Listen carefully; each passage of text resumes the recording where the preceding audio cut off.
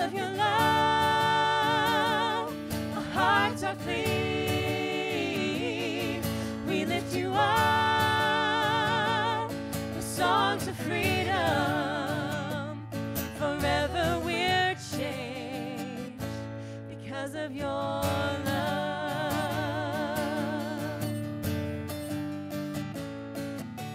As we come into your presence, we remember every blessing that you poured out so freely from above. Lifting gratitude and praises for compassion so amazing. Lord, we come to give you thanks for all you've done. Because of your love, we're forgiven. Because of your love, our hearts are clean. We lift you up with songs of freedom. Forever we're changed because of your love.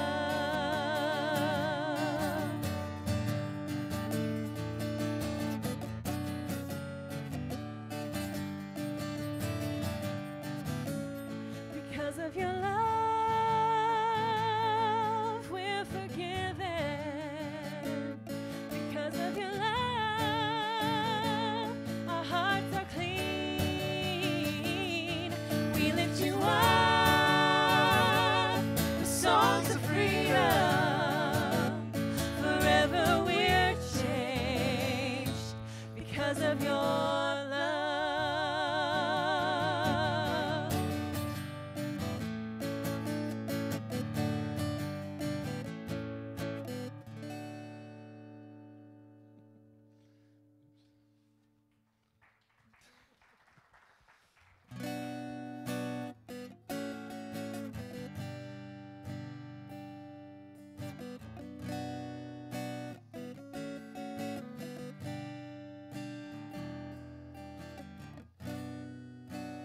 Savior, I come, quiet my soul. Remember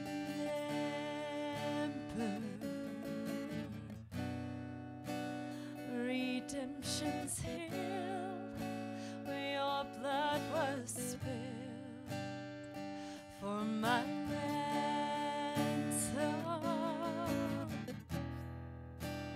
And everything I once held dear, I counted all as lost. Lead me to the cross where your love poured out.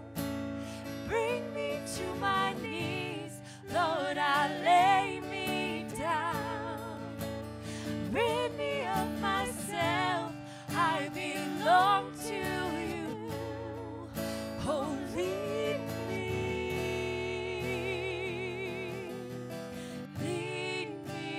to the cross.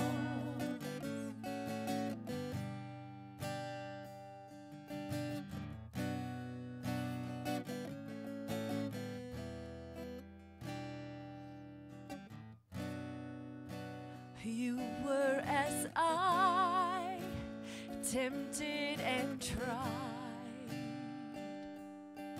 Human, the Word became flesh, bore my sin in death. Now you're risen.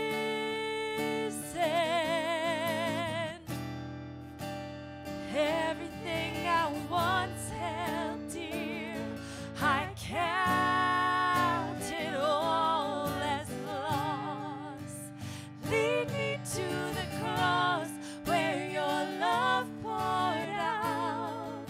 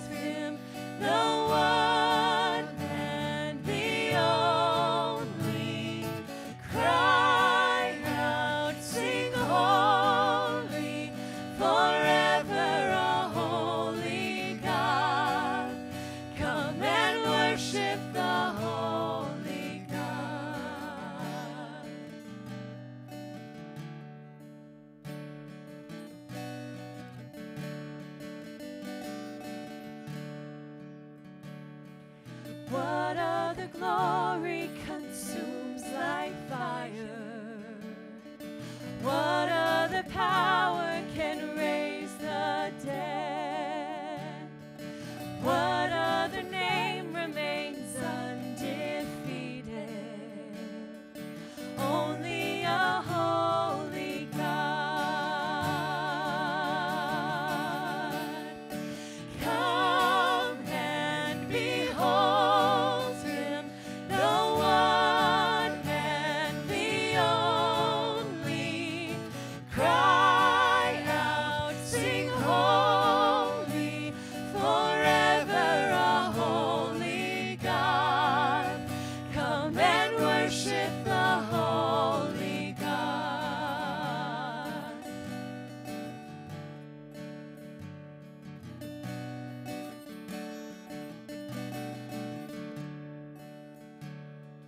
Who else could rescue me from my failing?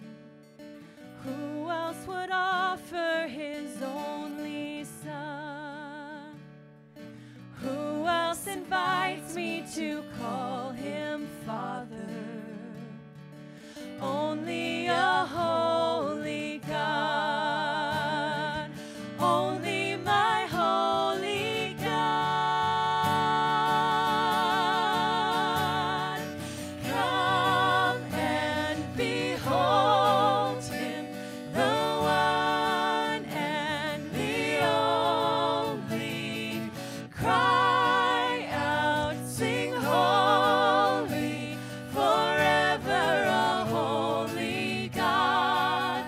Come and worship the holy God.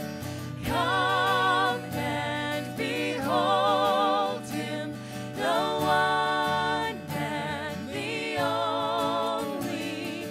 Cry out, sing holy, forever a holy God.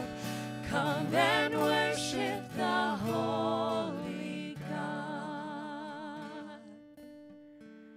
Amen. Thank you all for singing this morning. You may be seated.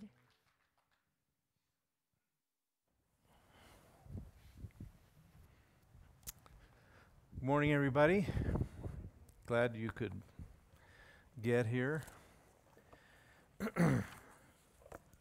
Things are, well, they're like they are supposed to be, I guess, in Wyoming, but it's kind of cold. We are looking already at Wednesday. I don't know what we'll do Wednesday. It's going to snow, I guess, some more, but the high is about 4 below zero. That's the high, and then it's going to be further below in the evening. So I don't know. When you get to be really old, ancient like I am, and you think, I'd like to just start a fire in the fireplace and stay home. You know what I mean? That's not very religious, but I may not even be a Christian. I don't know. But anyway, Scripture. If you want to go ahead and find John, the Gospel of John 16, chapter 16. I want to just give you a little bit of background for this this scripture.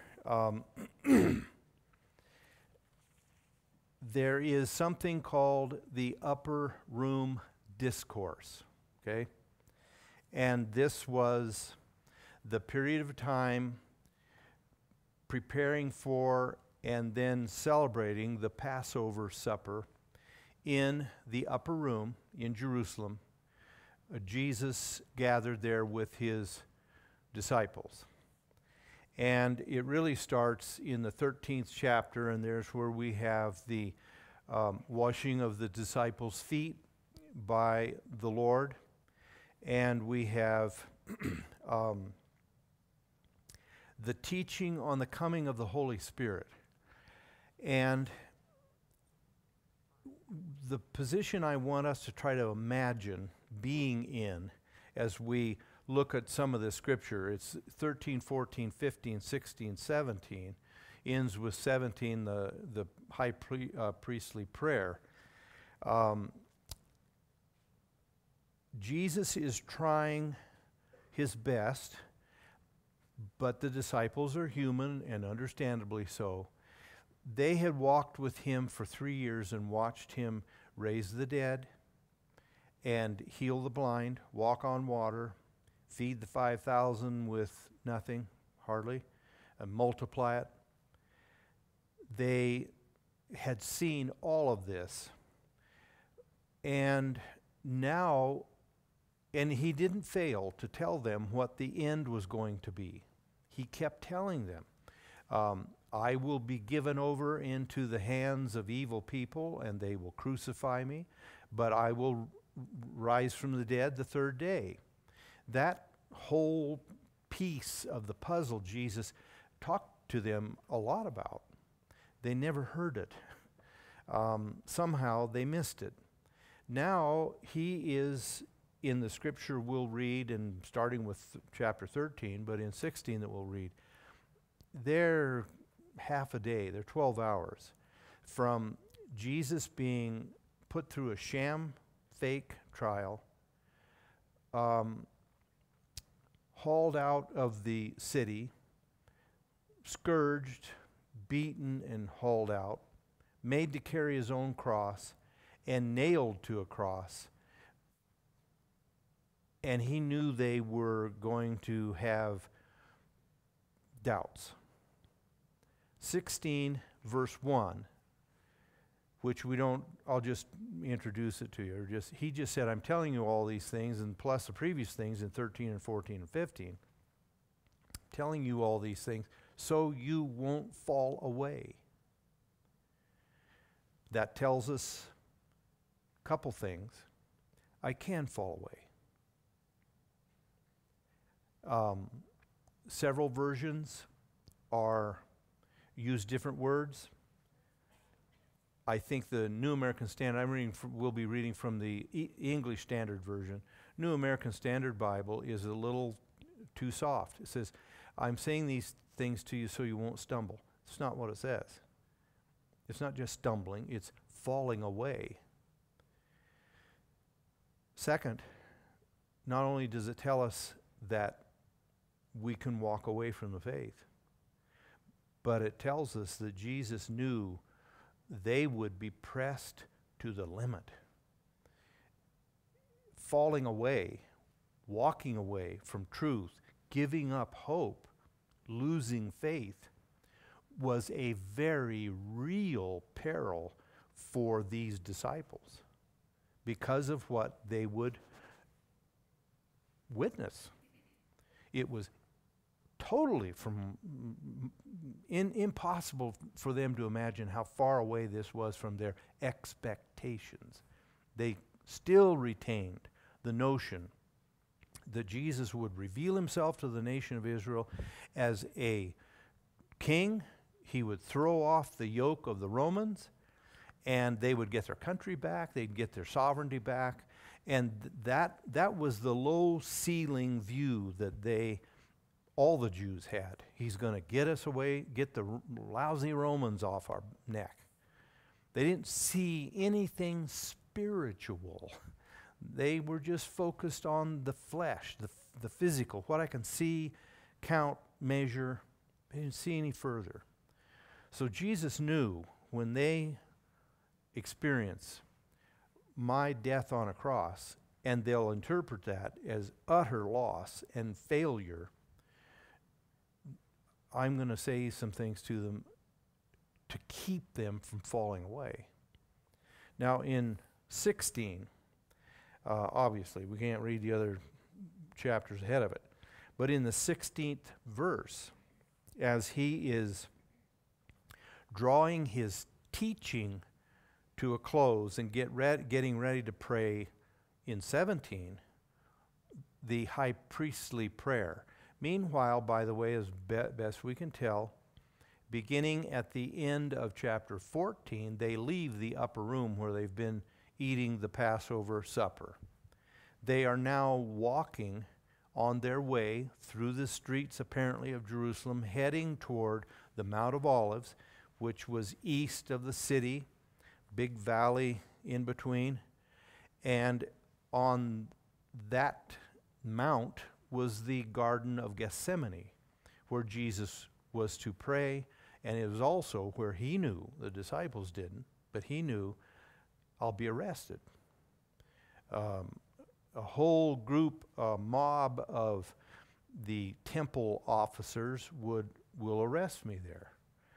And so they are walking, apparently, while Jesus is teaching them, especially 15 and 16. In 16:16, then, Jesus says, "A little while, and you will see me no longer. And again, a little while, and you will see me." So some of his disciples said to one another, "What is this that he says to us, quote, 'A little while and you'll not see me, and again a little while and you will see me'? And what does he mean by, 'because I am going to the Father'?" So they were saying, "What does he mean by, quote, 'a little while'? We do not know what he's talking about." Jesus knew that they wanted to ask him, so he said to them, "Is this what you were asking yourselves? What I meant by saying, quote, 'a little while and you will not see me, and again a little while and you will see me'? Truly, truly, I say to you, you will weep and lament, but the world will rejoice. You will be sorrowful, but your sorrow will turn into joy. When a woman is giving birth, she has sorrow because her hour has come. But when she has delivered the baby, she no longer remembers the anguish for joy that a human being has been born into the world. So also you have sorrow now, but I will see you again, and your hearts will rejoice, and no one will take your joy from you. In that day you will ask nothing of me. Truly, truly, I say to you, whatever you ask the Father in my name, he will give it to you. Until now you have asked nothing in my name. Ask, and you will receive, that your joy may be full. I've said these things to you in figures of speech. The hour is coming when I will no longer speak to you in figures of speech, but will tell you plainly about the Father. In that day you will ask in my name, and I do not say to you that I will ask the Father on your behalf, for the Father himself loves you, because you've loved me and have believed that I came from God. I came from the Father and have come into the world, and now I am leaving the world and going to the Father." His disciples said, now you are speaking plainly and not using figurative speech.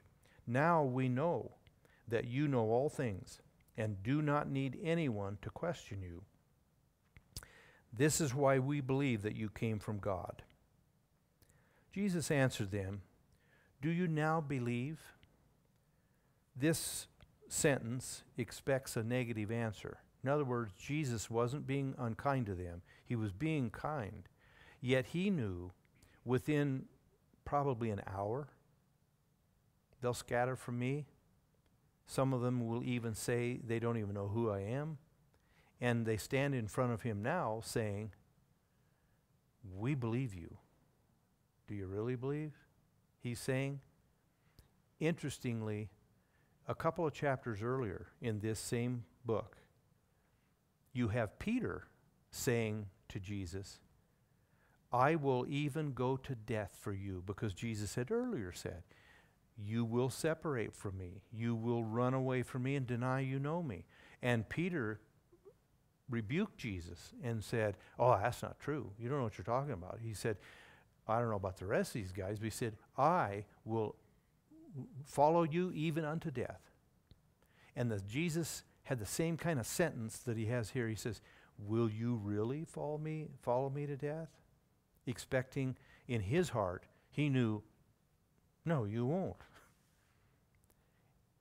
He wasn't accusing Peter then and the disciples here of intentional deceit, lying, but he was just letting them know kindly, you don't realize what you're up against. You don't realize how severe the trial will be. You don't recognize the battle that we're in. It's similar to one other illustration. When James and John went and got their mom and had their mom come to Jesus and plead the case that James and John need to sit on either side of the throne. You know, I vote with the other disciples when they're irritated over that. But Jesus, in the same way, when Mary, their mother, came and said, would you let my sons be, you know, on either side of your throne at the expense of all the other disciples? Jesus said to them, are you able to drink the cup that I'm going to drink? You know what their answer was? Yes. But he knew, no, you're not. So it's that kind of a question. He's kind to them. He understands that they mean as far as they know that they believe in him, but he says, you don't really get it yet. So, behold, he says, the hour is coming. Indeed, it has come already. Now, it's here now, when you will be scattered, each to his own home, and will leave me alone. Yet I am not alone, for the Father's with me. I have said these things to you, that in me you may have peace. In the world you will have tribulation, but take heart, I've overcome the world. Those three statements out of that 33rd verse are the ones that I want to look at here for the time that we have. Christians, as Christians, we can expect at least three things. We can expect to encounter at least three things in this world. And Jesus touches on them here. First, there is a significant contrast in our lives, in the world in which we move and live and spend our whole lives. There is a significant contrast. We actually live in dual worlds. As Christians, of course, like any other human being, we inhabit a physical world. We can see, touch, count, record things. We live in a physical world. But also, everyone else, many who don't recognize it, but everyone else also lives in a spiritual world. Now, that spiritual world is divided in two. We all share the physical, but the spiritual world, in that sense and in that world, we live in two radically different worlds. I can't even describe how radically different they are.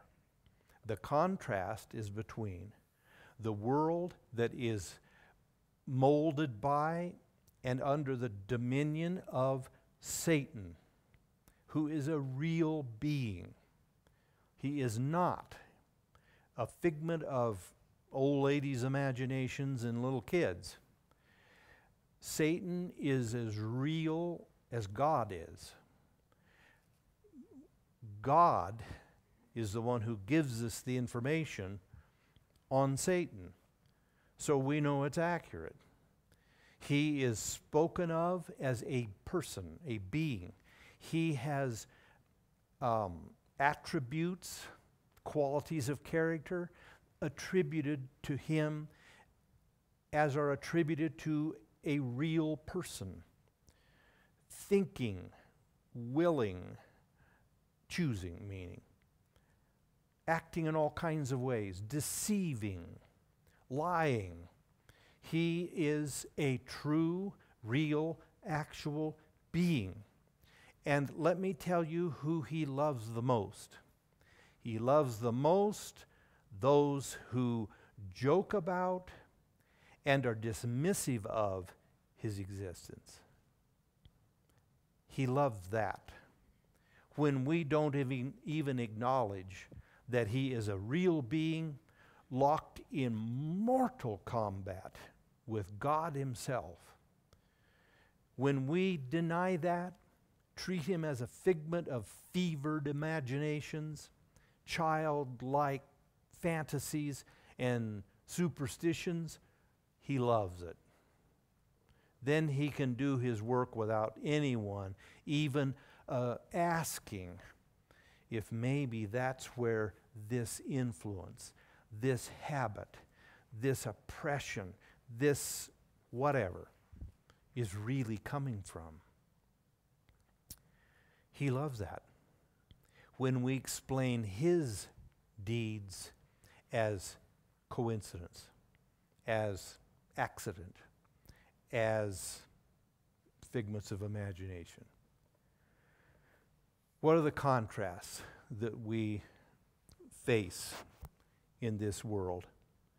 Well, we just have to look at it this way. It's a world of light versus a world of darkness.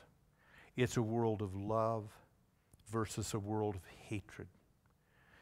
For instance, Jesus touches on that. He said, referring to his very soon crucifixion, he said, "You will sorrow and you will lament, but the world will rejoice." How stark a difference is that? At Jesus Christ, the Son of God, who went about doing good, is hanging on a cross with a jeering mob at the foot, laughing at him. He said, "You'll cry. You'll be brokenhearted. They'll be running the streets in happiness." What a contrast that is. The world, so listen, the world doesn't like Jesus.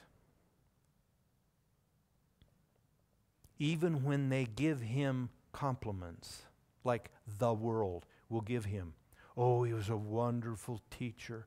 What a wonderful example of social justice that Jesus was." But notice, they always stop short, always stop short of him being God, who was put on a cross, but who rose from the dead. They don't go there. It wasn't too long ago, I was in a store, I can't even remember where, some department store, Christmas time. And there used to be, I haven't heard for some time now, but there used to be some kind of little story, I don't know what you'd call it, on the life of Jesus.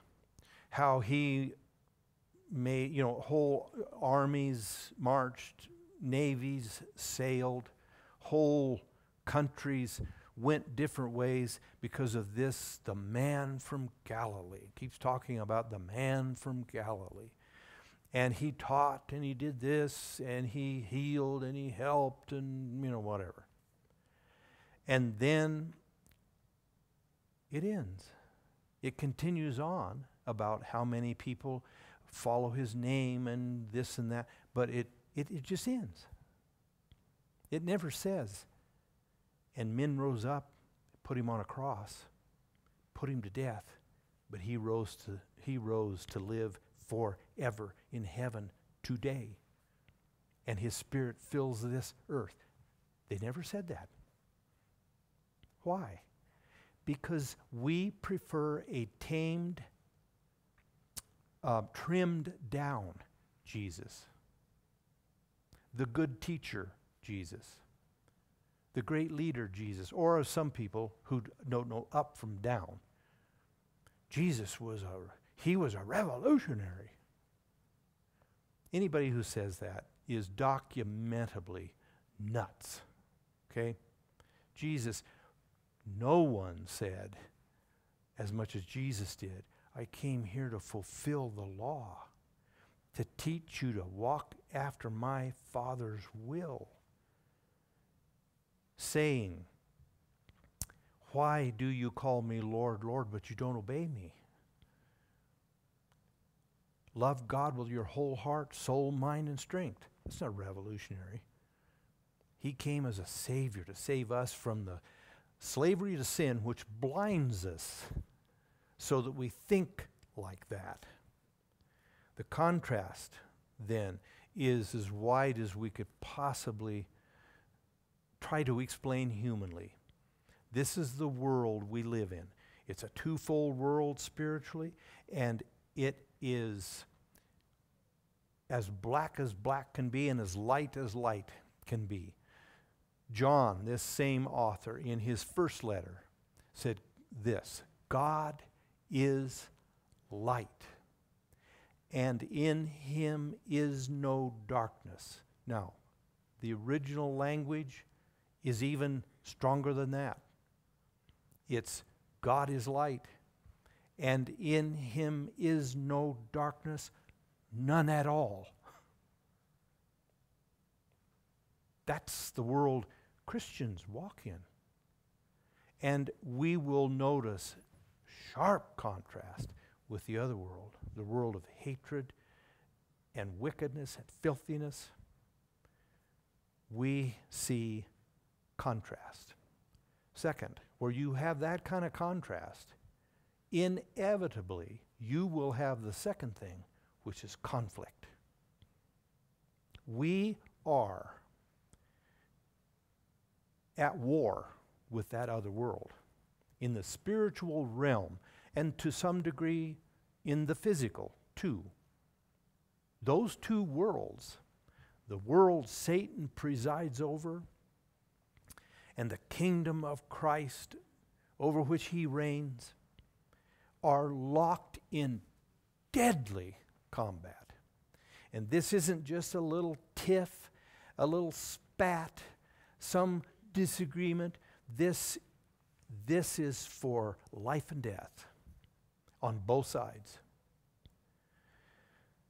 God means to absolutely crush Satan, and he has already. The devil means to be God. What little hints we have in Scripture about the aspirations of the devil. What in the world got into him? His attributed statements to him: I will be God. So he's trying to unseat God.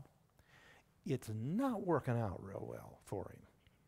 The future does not look very promising for his aspirations, okay?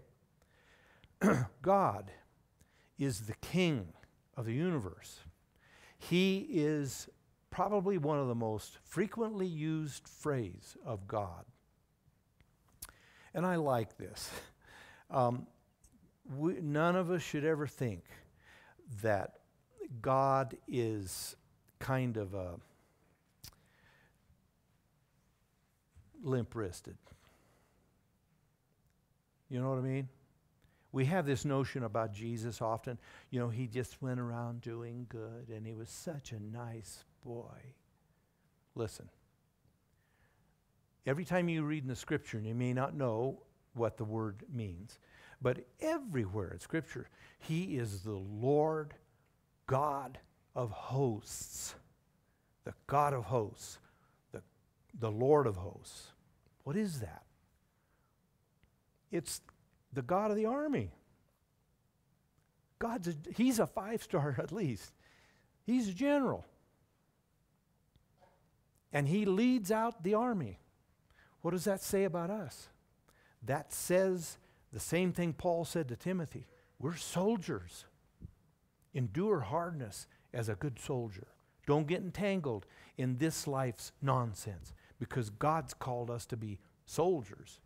And any of us, or you have loved ones who are in the service, they don't go tell the base commander, I'm going to run home, be gone for 3 or 4 days, maybe a week, I don't know. You want to try that? It won't work too well for you because you're not your own. And they make that very clear. You don't say when you leave, where you go, what you do, when you get up in the morning, when you go to sleep, when you eat. That's none of your affair. We tell you. Well, if God is the God of the army, then we are soldiers in his army. We're in a battle. I don't know how much, just to be honest with you, I'm not here as some towering, famous saint telling you ne'er-do-wells, you need to shape up.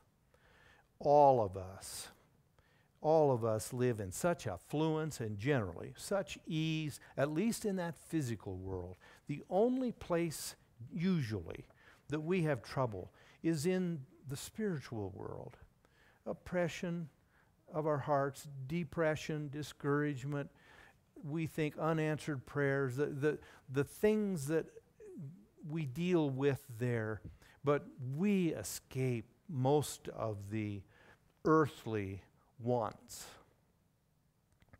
I told the service this morning, I had to, just to make sure it would work, I had to go to the garage door from the house out into the garage, and I opened that door and I had to use, and I've got some of those little dry skin cracks you get, that start bleeding when you're trying to button your shirt and that kind of stuff. I even have one right here, and it hurt when I pushed the button to start my truck in the driveway. You understand what I mean? And then I stand up here and tell you, we're in a battle, folks. Well, we are. The problem is we don't recognize it as much as those scattered around this earth who are persecuted for their faith, have to sneak a few people in to read the scripture, which you're not allowed to have, and they hide it someplace under the floorboards of the house. We don't live like that. So it sounds sometimes kind of hollow for us to say, boy, we're in a battle. But we are. For us, it's just mostly spiritual, rather than, I don't have to hide yet to go to church, so forth. I can freely come here. But we're in a warfare it's a spiritual warfare, and it is universal. The devil is doing his best to damn my soul and your soul. God is doing his best to save us and to preserve us and get us to heaven. That's why Jesus told the disciples here, I'm saying this to you so you don't fall away. There is a persistent, ongoing war. And here's the war. It is on a couple levels. Obviously, it's a universal war. It's an ongoing world war. But then it's individual. It is individual in the sense that every one of our hearts are the battlefield that the devil and God strive over. God meets Satan head on. I don't know we know that there are angels on both sides, and the word angel doesn't mean good or bad. The devil and his angels, Jesus spoke of. His followers, spirit followers. We are locked in battle with them. So it's a universal war, but the war that really matters is the battle over my heart. And I'm finishing up the third of a trilogy of the Pacific War. Interesting book. And we talk about World War II. That's big. Then you break it down, there's the European theater and there's the Pacific theater. Then the Pacific theater gets broken down. There's the South Pacific, the Mid-Pacific, and then there is Japanese homeland, okay? And then within all of those different locations, there is all the name Guadalcanal in the south. There's the Marianas in the mid. There's Iwo Jima up further north. And those become the names of plots of dirt, little islands. And every single one of those takes on a life of its own that is, yes, a part of a bigger one, but they're so critical. If they don't get that little island, then the big war is threatened. In the same way, every one of us in here represent a named battlefield. I don't know how many of you have ever had, to me it was a privilege, but a solemn and a sobering experience to walk through, spend a day at Gettysburg, a place of just unbelievable slaughter. And all of these little battles within the big battle that turned the tide. You stand there and you read about the wheat field. Well, you know, I don't know what we think of when we say wheat field, but looking at the wheat field, standing there and reading all that, and seeing how many people died, it says they literally couldn't walk on the ground without stepping on a body. It's been a long time since I was there. But if I try to, I don't think the wheat field was much bigger than this sanctuary. I mean, you think of a wheat field as a Montana wheat field. Just not that at all. There was a place called the Peach Orchard, smaller than this sanctuary. Hundreds and hundreds of people died on that little battlefield. Then there's Big Round Top and Little Round Top, which were crucial battles. And the tide would have gone either way as to who got there first, who won, who had more men, who had better firepower, and who could push the others back. And so we recognize that within the big battle, there are hundreds of little tiny battles that are absolutely critical. It's the same thing with us. Every one of us here, there's a little battleground, and it's got your name on it. It's got my name on it.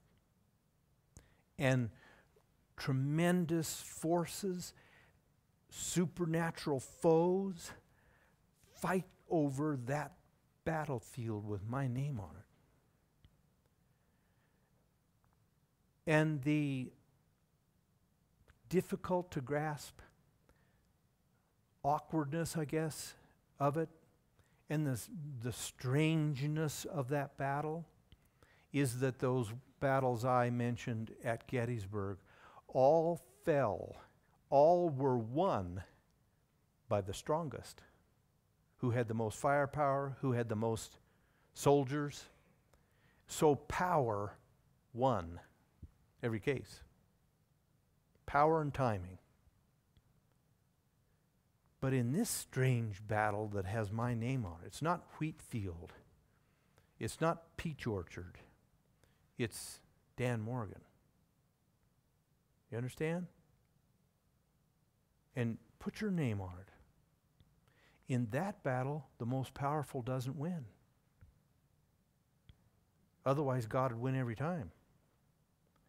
The odd thing is, the little field over which the battle is fought chooses who wins.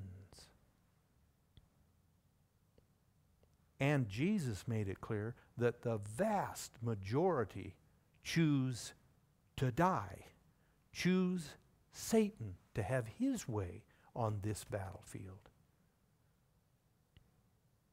That's what really makes this a supernatural battle. One, the influence of God tugging at our hearts, and the subtle deceit of the enemy contradicting God. Don't follow him, wreck your life. Take all your money, rob you of all your fun, find out what you don't want to do and then make you do it. send you to die on some mission field in the darkest jungles of who knows where. That's the kind of God he is. I was thinking about the last song that we sang this morning, and it talks about advertising our God, what our God was like. And behold him. What a God we have that we can invite people to inspect. We don't have to explain away God. We don't have to be embarrassed of our God. We can say, look at our God. What God's like him? But in spite of that, the little named battlefield, I get to decide who wins. I can stop God. The Israelites, it says, in the wilderness, they turned back and limited the Holy One of Israel. Because why? Only because of this, not because of our power. We have more power than God. But he created us and gave us a choice, the power to choose. And he will not trample that. He won't do it. He gave us that right and that ability to choose, and he will never choke it. He will never smother it, steamroller it. He'll never do that. Finally,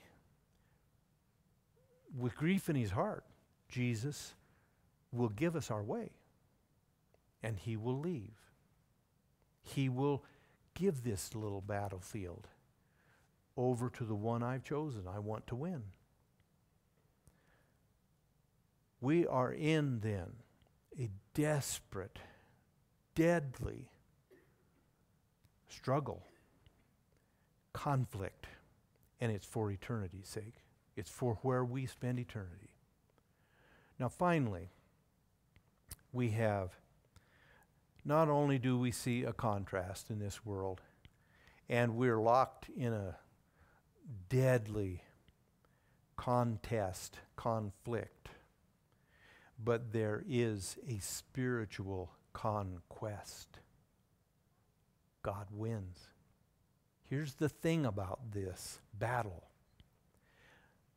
Provisionally, it's already been won. Because Jesus said, I've overcome the world. I have allowed this world to put me to death. And he makes it clear. He makes it very clear. He said, no one takes away my life. He said, I lay it down of my own accord. And he says, I take it up. He voluntarily let the enemy think he triumphed. I don't know. I don't have any idea what kind of keggers they had in hell when Jesus was taken down off the cross and laid in a tomb. Oh, I imagine they really had a great old time. But you know what? It came to a screeching, abrupt halt.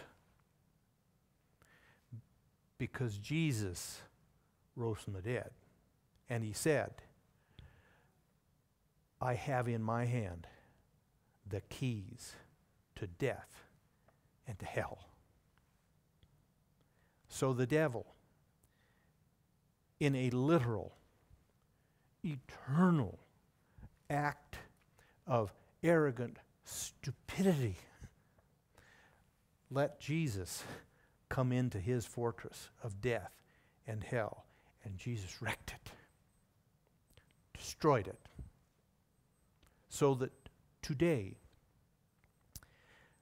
I can have the same victory that Jesus bought and retains over Satan. He said, don't be afraid, be of good cheer, take heart. I have defeated this world that is pressing against you and seeking to take away your soul.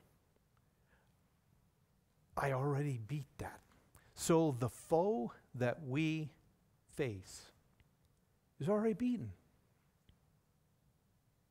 He's already beaten.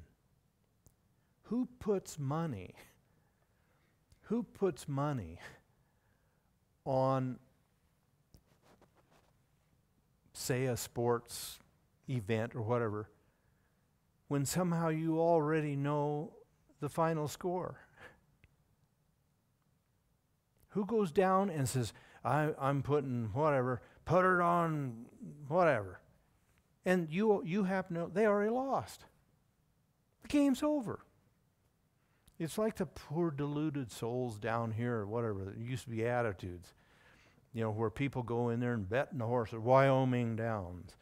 You got Churchill Downs, you've got the Queen, and all of her ritzy horse stuff, and we got one down here by the gas station. Wyoming Downs. Nuts. It'd be like going down there, knowing that number 8 came in dead last, and you walk in and you take your paycheck, put it on 8. I'm a strategist. I do my research. Put it on 8. You're a moron. So I listen to the devil. I'm not going to give God my heart. Are we nuts? Yeah. Sin is nuts. Sin is spiritual insanity. Thorough. God said, look, we're locked in a tough battle. It's going to be tribulation, and the word tribulation means to be crushed. It refers to an instrument that is rolled over wheat, and it crushes it. So we are facing all the time crushing events in our lives, crushing grief at times, crushing reverses and setbacks and surprises, diagnosis we never had a thought we'd hear. We're in a battle. But Jesus said, but I won. I've already won it. I've overcome it. You have a toothless foe. We have to remember that. A lot of bluster, but it whistles through where there ain't no teeth. The devil doesn't have any teeth left. He's beaten. God help us then to take heart. And he says here too, in his present tense, he said, in me you have peace. And the word literally means, in me you keep having peace. Because of Jesus and hiding in him by faith, we have the victory. Let's bow our heads. And I want us to just do our best to let, as Jesus said, he said, let these words sink down into your ears. That's a good statement. Let this sink down. Yes, we see a stark difference. Yes, we experience conflict, but there's also conquest. Jesus won, so we can.